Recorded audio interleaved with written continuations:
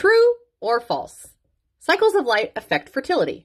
Hi, I'm Rachel, and I've been an intimacy coach for 10 years, and that's inspired me to do this extended series where we'll be talking about ways to incorporate pleasure into your everyday life for self, but also in a relationship if you're interested. And this month, our series is going to be a little extra special because it's totally different. We're doing a true or false series. And what's really cool about it is I actually haven't checked the answers to any of these, so I might know the answers, but I might be just as surprised as some of you. So for day one, that's our question. Do cycles of light affect fertility? What's the answer? Women used to menstruate during the new moon when it's dark at night and ovulate during the full moon when it's light outside at night. Now, in a world full of artificial lighting and bright screens, women are not as in tune with the connection between their biology and nature.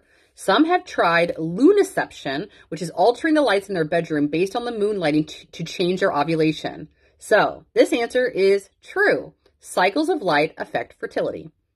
Interesting. Did you know that? Post in the comments below and make sure to follow along for more information during this entire month. We'll be talking about more true or false intimacy claims.